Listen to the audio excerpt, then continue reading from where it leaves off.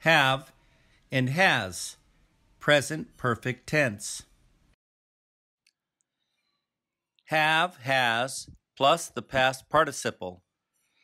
Sometimes you might want to talk about something in the present, now, that has already happened, past. We combine these two times using a present perfect tense sentence. Here is an example. Question: did you eat yet? Answer: yes, I have already eaten. Yes, I have already eaten is a present perfect tense sentence. We are talking now about something that's already happened in the past. A present perfect tense sentence refers to an action that either occurred in the past or began in the past and continued to the present time. We use the verb to have and a past participle to form a present perfect tense sentence. We use the present perfect tense to describe something that occurred in the past at an unspecified time. We cannot use the present perfect tense if we talk about a specific time in the past.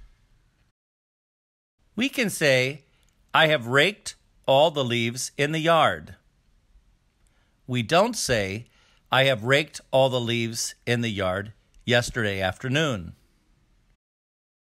Yesterday afternoon is specifying a time that the action of raking happened, and therefore the sentence is incorrect. We can use the present perfect tense to talk about something that happened in the past and is still ongoing. Those kids have played ball since early this morning. So to create a present perfect tense sentence, we need to use have or has plus a past participle. Usually a past participle is formed by adding ed to the root verb. Here are some samples using ed added to the root verb to form a past participle. I have raked all the leaves in the yard. That dog has barked all day. Zach and Monica have waited since yesterday. I have played this game before. We have finished our homework. You have talked about that topic for too long. We have walked all night. He has poked fun at everyone in the house at one time or another. They have admitted they were wrong. He has stated his opinion on the subject.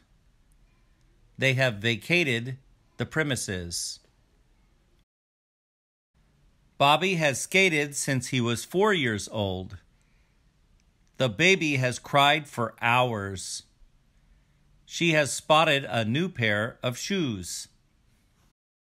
There are also irregular verbs that can form past participles where we do something else besides adding ed to the end of the root verb.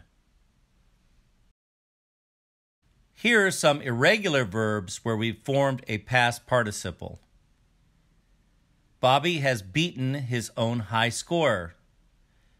The group has become a legend in their own minds. He has built a fine house.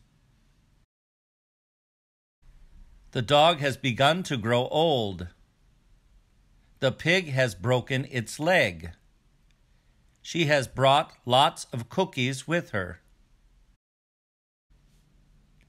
They have caught a lot of fish. Kenzie has bought a new car. We have chosen a new leader. So remember, if you want to talk about an action that either occurred or began in the past that is connected to the present, you use the verb have or has and a past participle to form a present perfect tense sentence. If you have not already subscribed to our channel, then please subscribe and hit that notification bell now. Please like, share, and comment on this video. See you in the next video.